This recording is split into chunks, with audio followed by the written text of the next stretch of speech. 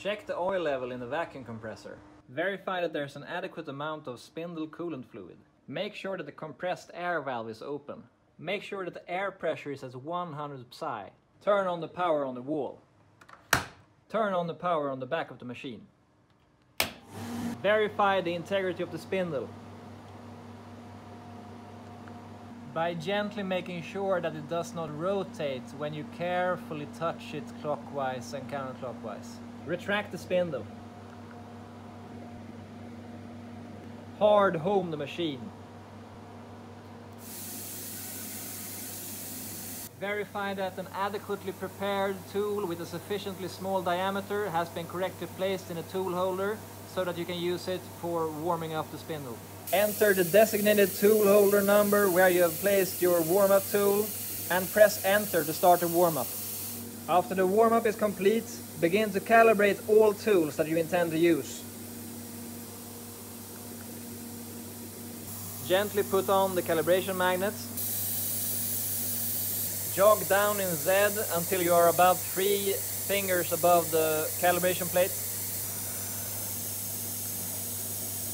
Hold 0 to auto set the calibration.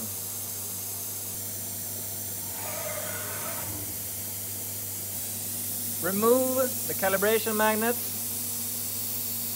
and repeat for any other tool you intend to use. When you have calibrated all tools that you intend to use, press cancel to exit the calibration mode and fetch the first tool that you intend to use.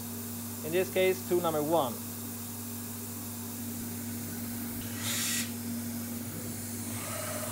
Press cancel repeatedly to get back to the main interface. Plan where you intend to place the material on the machine bed. Any unutilized vacuum inlet with the same vacuum zone as is used, make sure to block with a rubber or a steel one. The others can be blocked with the MDF ones. Choose a vacuum sealing strip of adequate length and make sure to create a closed circuit with the vacuum sealing strip. Where 2 ends inevitably meet, make sure that the short end is extended inwards and the long end outwards. Place the material stock on the vacuum sealing strips in an orthogonal way. Activate the vacuum compressor and activate the relevant vacuum zone by rotating the handle in a counterclockwise manner. Make sure that the vacuum suction is adequately tight. Jog the spindle so that the tool is positioned above the material surface. Gently take the calibration plate and position it on the material surface. Gently take the calibration magnets and put it on the tool. Jog down in Z so that you are about 3 fingers above the calibration plate. Set the surface using tool number 1. Hold 0 to auto set.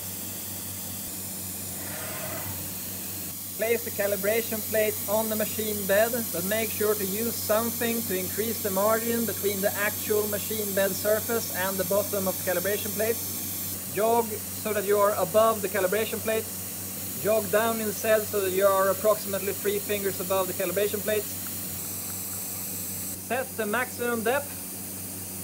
Hold 0 to auto set. Gently reattach the calibration magnet and the calibration plate to the top of the machine.